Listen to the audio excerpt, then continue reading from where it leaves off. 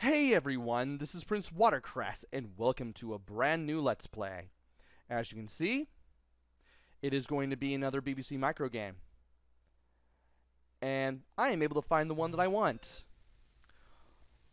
Bug Blaster. This is a Centipede / Millipede clone.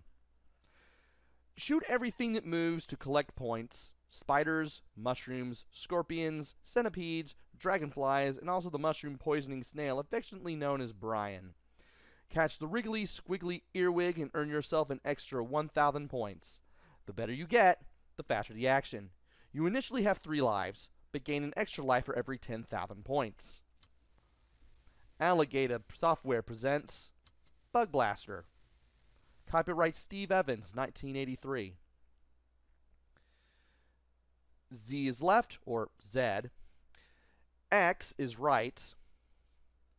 Asterisk is up, and question mark is down. In case you're using an American keyboard like I am,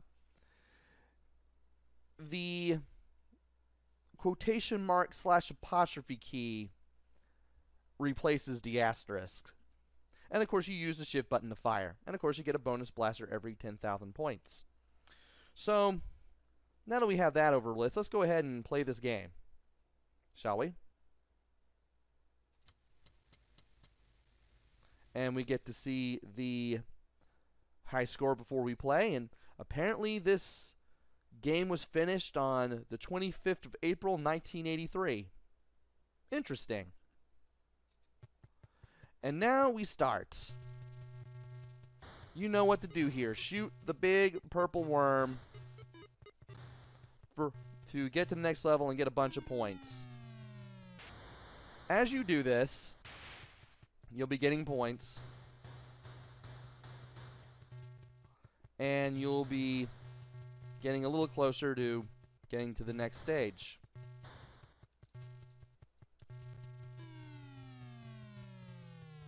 And if I could shoot the enemies here, that should be good. So we have other enemies here. We have the fleas that go downwards and drop mushrooms as they go.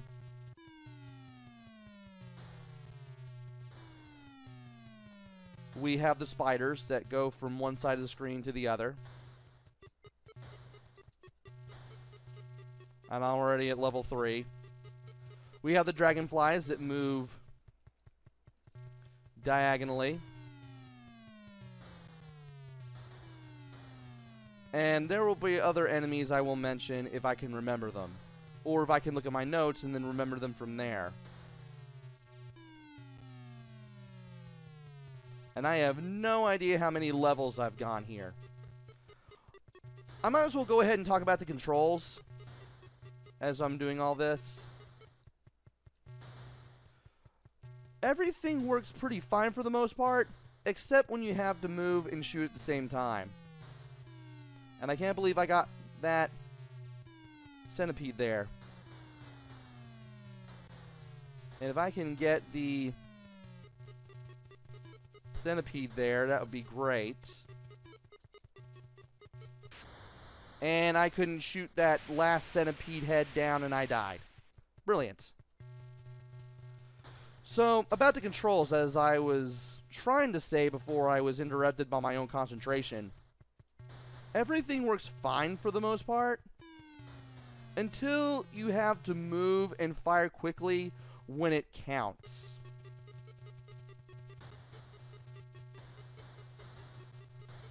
You can only move and fire at the same time if you're moving in one direction and then you hold shift. And I may have to start a new game to show what I'm talking about here. Like, if I'm moving when I hold the fire button down, it's alright. I can move and fire at the same time. But if I hold the fire button down first and then move, it won't let me do it. So if you want to move and fire at the same time, you have to be moving first in order to move and fire at the same time to begin with.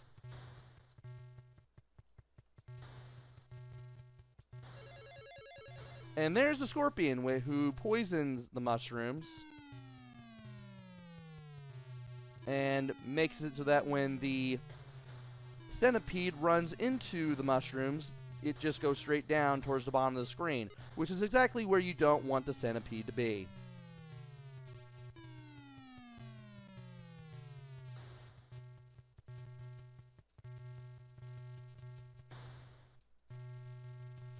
And now I need to clear the mushrooms here. That way, I don't have as bad of a time. Just like in the arcade game, if you shoot the head of a centipede, you're fine. But if you shoot it anywhere in the body, you get to split that centipede in half. Or at least where in the body you shot it at. It's also fun to make yourself a little bit of a bunker where you can get the centipede to move into, and giving them a path where it basically becomes easier for the centipede to run into you, or at least run into where you want it to go.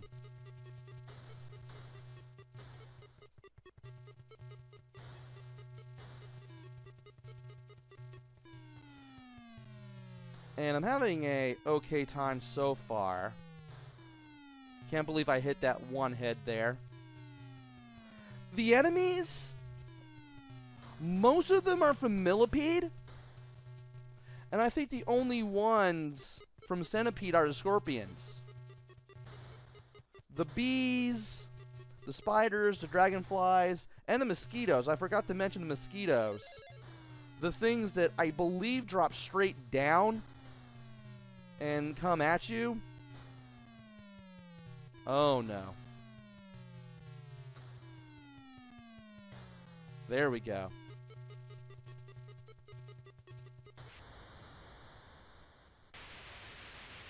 And I can't believe I lasted that long on one life there. I forgot what the millipedes do. And there's my extra life. I think the mosquitoes just come straight down and try to attack the player. I think that's what they do. The fleas just drop straight down and bring the mushrooms down with them to create a line of mushrooms. The scorpions poison the mushrooms, as I mentioned earlier. The dragonflies are the ones that move diagonally and try to go after you.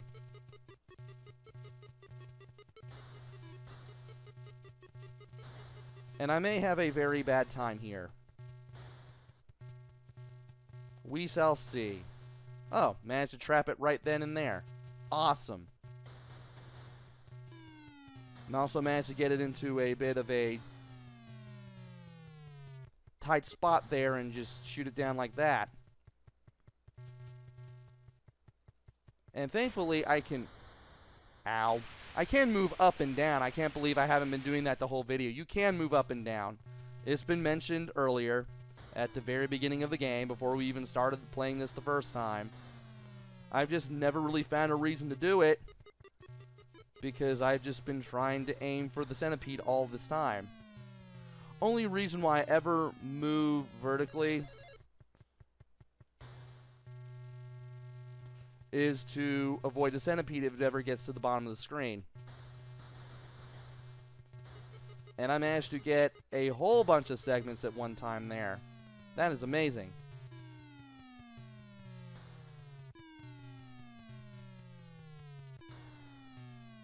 Now to get some extra... Uh-oh. And I managed to get... I was focusing on the centipede too much that I managed to get hit by the spider there. That's no fun. But now I have this big old wall of mushrooms. Because I haven't been shooting enough mushrooms. And now I'm going to have to clear some out. As I'm doing this, and I have one centipede head at the bottom of the screen, I had more centipedes heads showing up at the sides of the screen coming at me until I got rid of every single one of them, just like in the arcade game. And I did pretty well here. So let's go ahead. Wow, I was almost to another extra life. That was brilliant. So, yeah. We have the scorpions from Centipede. We have the bees, the spiders, the dragonflies, and the mosquitoes. Even though the bees look like fleas from Millipede. You don't have the DDT, so you don't have that to help you.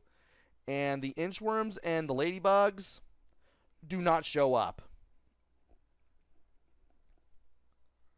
And of course, you have the centipedes and the poison mushrooms that are created by the scorpions.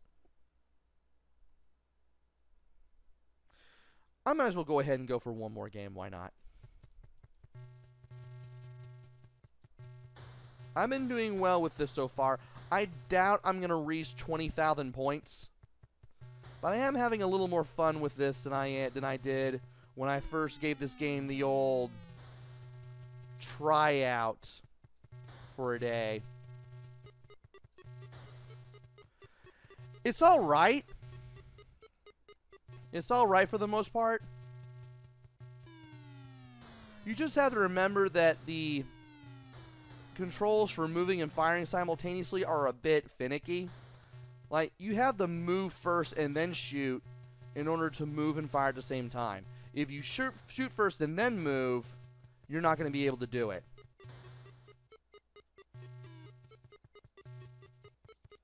Also, just like in the arcade game, and virtually every other version of Centipede/Millipede that there is, because both games share the spider. Ow. The spider does not double back. It does travel to one side. It will travel to the left if it shows up from the right. It will travel to the right if it shows up from the left.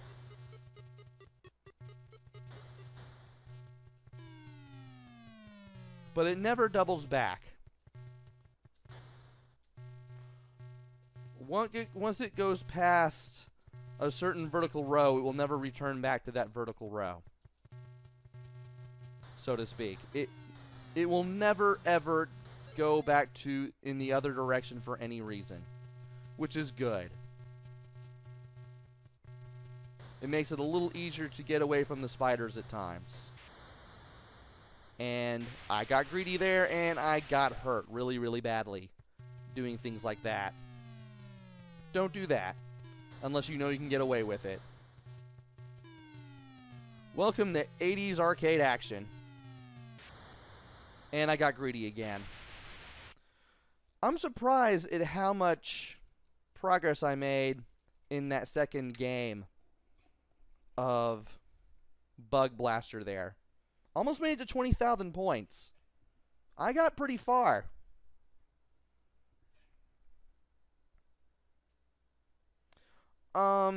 Yeah, if you've ever played Centipede or Millipede and you're looking for a good Centipede or Millipede clone, Bug Blaster's alright.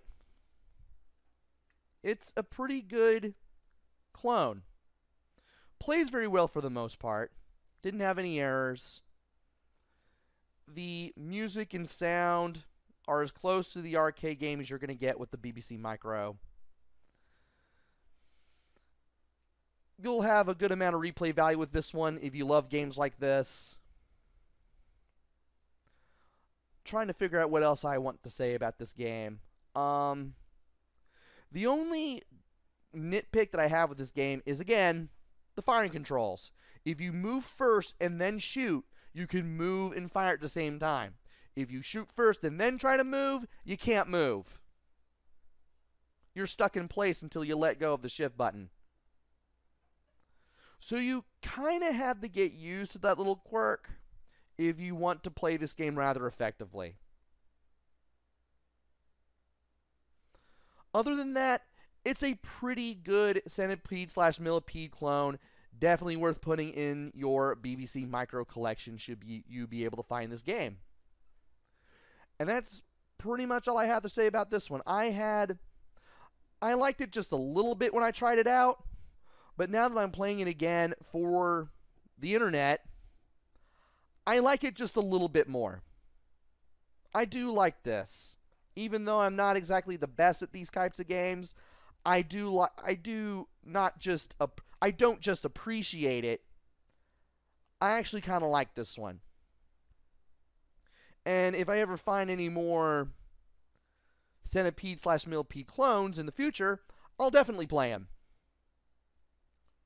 So yeah, give this one a shot. You won't be disappointed. Just remember that you have to move first and then shoot, so you can move and shoot at the same time. Otherwise, you're not going anywhere. This has been Let's Play Bug Blaster for the BBC Micro. Special thanks to High Retro Game Lord 89 for bringing this game to my attention, and of course for making all of these BBC Micro Let's Plays possible. Hopefully I'll be back with another game. Maybe it'll be good, maybe it'll be bad, maybe it'll be somewhere in between, who knows. Until then, this is PrinceWatercress. Take care, stay safe, thanks for watching, and see you guys later!